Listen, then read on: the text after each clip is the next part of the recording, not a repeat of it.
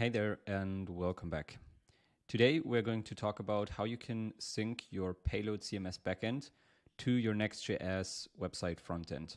Now the question is, why do we even need to sync?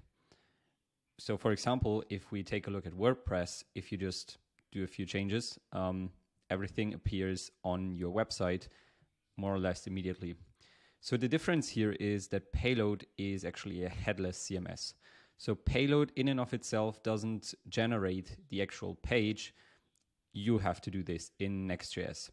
Now, the data comes from Payload, and you can fetch it through either a REST API or a GraphQL API. But the point is that backend and frontend are separate. Now, this has a bunch of benefits, but one of them is, for example, that you can actually use your data that you have in your backend not only for your website, but also for, I don't know, your mobile app. You could even stream it to your custom IoT device. Whatever can basically use a REST API can be integrated with Payload. Now, you can actually put your backend and your frontend into one repository. However, they are still separate, so they need to communicate with each other. Now, there are three strategies that you can choose between if you have a website and have content that is hosted on Payload. So either you can do server-side rendering, which means that every time that you have a request to your website, it actually gets regenerated. Okay, so the request comes in, the server generates the new HTML, sends it back, and your client receives the website. The second option is to use incremental static regeneration. That basically means you have a page that is generated at build time. Okay, so you generate the HTML and the rest of it at build time, and it's basically cached on a server. However, every time that someone sends a request, basically the page is regenerated in the backend. Now, the original request that comes in still gets the cached page. That's a difference to server-side rendering, where each request gets a new page. This request still gets the old page, but it basically at the same time tells the server to re-render that page and generate a new one. You can also set it to, for example, I don't know, 10 seconds, 2 minutes, 2 hours. So that way it will only generate it at most every 2 hours. This can be pretty handy if you have information that updates frequently, but it's not important that this is more or less real time. So there can be, I don't know, delays of a few minutes, for example, or an hour. And the third option is to use static site generation. Now, this is very similar to incremental static regeneration, but you basically don't regenerate it. Okay, so it's basically the page is only generated once at build time, and it has to be manually refreshed to actually recompile, re-render, and generate the new HTML. Throughout your project, it probably makes sense to use more than just one strategy. In case of server-side rendering, we actually don't need to do anything to keep backend and frontend in sync with each other, because it will basically happen. It will happen automatically. A similar thing happens with incremental static regeneration, because this basically updates itself. The only part where we actually have to actively take care of is static site generation, where the page is only built once at build time.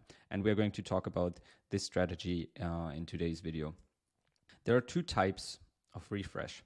There is a page-specific refresh, where you only refresh a very specific page. For example, the first article in your blog articles.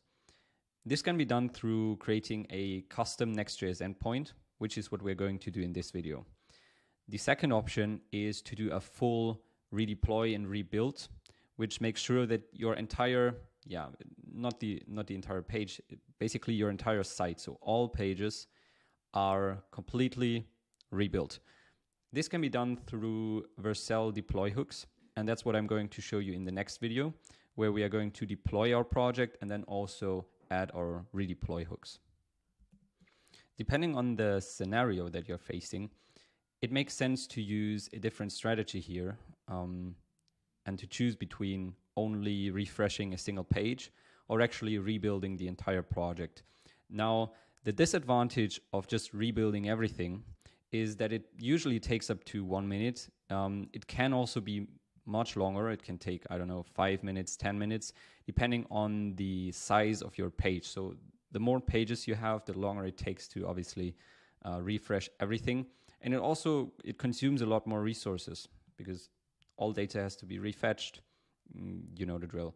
So, for example, if we just take a look at one blog article and the user updates one blog article in the backend, here it makes sense to have a single page refresh because there are no other parts of the website that maybe rely on this data.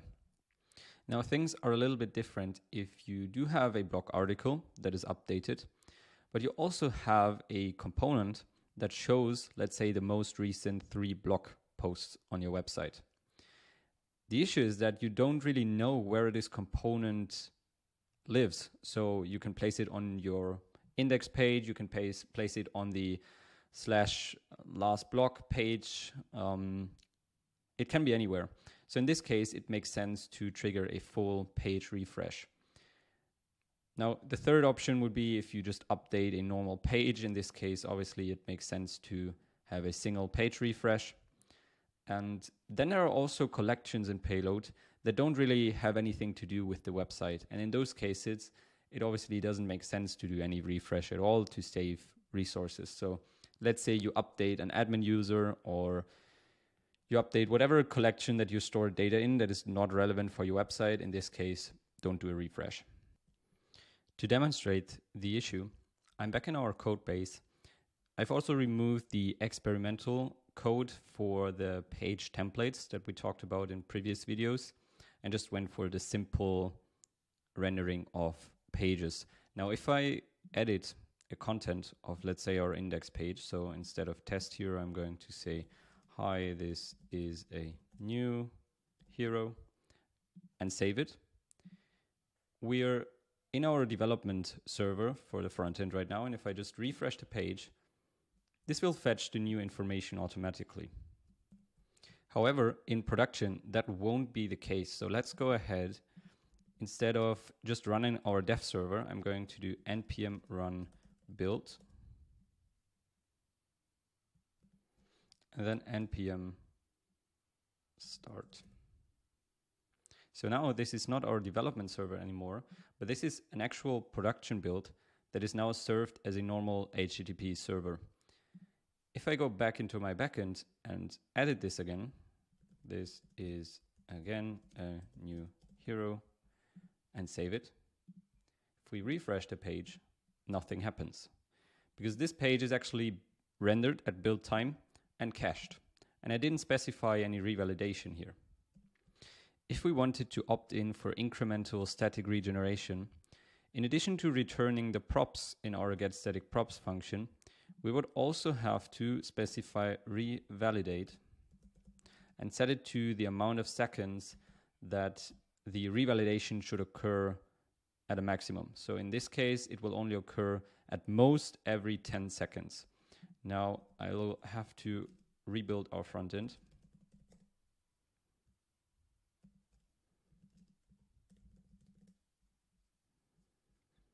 So if we refresh, this should be our current data. And I will now go ahead and change the text back to old hero, save it. And if we refresh, we still see the old page, right? But in the background, this has now triggered a revalidation. If we refresh again, now we have the new data. So let's remove this again because we don't want to use incremental static regeneration here. And let's start by implementing an endpoint in our Next.js app to trigger the revalidation of a single page. Let's get started with our single page revalidation by creating our own Next.js revalidation endpoint. For that, I'm going to go to Pages API, and in here, you can remove the boilerplate endpoint. I'm going to create a file called revalidate.js. In here, I'm going to paste a code snippet, but we're going to go through it step by step, and you will also find it in the notes in the description. We're basically creating a Next.js handler here, which is very standard, request and response. We extract the slug from the query of the request, and we also check if the request contains a secret that we specified to more or less protect the communication to the front end, to make sure we can only revalidate from our own backend. So this is obviously not the most secure way to implement something like this. It's just a fast and easy way to understand and to explain the concept. Now, if the secret matches, if the secret doesn't match, we basically return a 401 saying it's an invalid token, so nothing happens. Also, if we don't have a slug specified, we also return an error saying we're missing a slug here. If those are all okay and we have this information, we are going to call res.revalidate. This is the secret sauce that basically will revalidate a page with this specific slug that we put into the query of our request. And if it's successful, we will return that it's revalidated. Otherwise, we will return an error. This is very simple and straightforward. This is basically everything we have to do on our front-end part. The only thing left before we move on to the backend is define our front-end secret in our .env.local. This can be whatever you want, just a random string of numbers, characters. Obviously, the longer, the more secure. But it's not a crucial point here, so it's just for additional safety. Moving on to the backend, I'm going to copy our secret here, and I will put it in our environment variables for the backend. Okay, so I'm going to say payload public. The payload public means that the environment variable is also available to the admin panel front end. This can be handy if you want to implement a button in your admin UI that basically revalidates a specific page. Obviously, if you put the payload public in front, it will expose this environment variable to the admin panel and the browser. But like I said, since this isn't a crucial security part, it's doable and it's very simple to implement. Otherwise, we would have to create a custom endpoint that then can be called from the admin panel, and only the custom endpoint has the secret and then calls our front end, which is a lot more complex to set up. So I'm going to say front end secret, paste in our secret here. Another thing that we need is the front end URL, because the backend has to know how it can actually reach the front end to revalidate a page. So I'm going to just name this variable front end URL. I'm going to say HTTP TTP localhost 3000. Next up, I will create a utility function that helps us update the front end from within our admin panel or our hooks. So I'm going to create a new folder. I'm going to put it in the utils folder. Utils, and I'm going to call it update front end. In here, I'm going to paste our revalidate page function. This is a very simple function. It basically just checks whether we have our two environment variables set. And then it will do an Axios GET request to our front end and /API/revalidate. So the way this works is in Next.js, in the pages API folder, whatever you call your file is the endpoint. So it's a file-based routing system. So hello would be /API/hello, and revalidate is /API/revalidate. We also pass our secret here and our slug.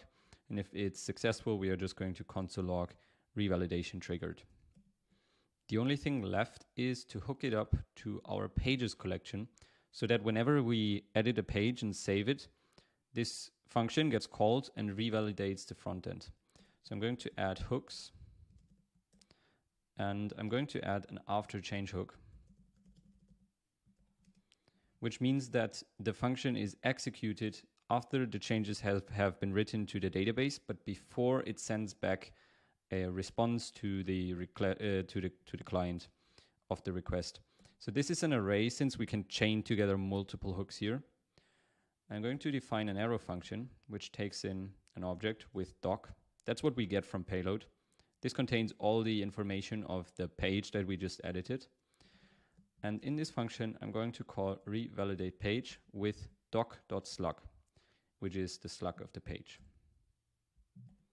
So if we go back into our admin panel and edit a page, we can just save it. That should trigger our hook, and we should get some sort of thing going on in the backend. So this basically tells us, hey, this page could not be found, which is the response it gets from the endpoint it calls. The reason for that is that we still have our old version deployed. We need to run npm run build and then npm start. So let's just go back here. This is now our local server again. And if we click on save now, we shouldn't get any error here, but we get revalidation triggered. So let's see if this actually works. We currently have back to old hero here. I'm going to change it to this is an awesome hero. So if we click on save, this should not give us an error, but actually revalidate. I've just done this once before, so that's why I get multiple console logs, but it says revalidation triggered here. So let's see.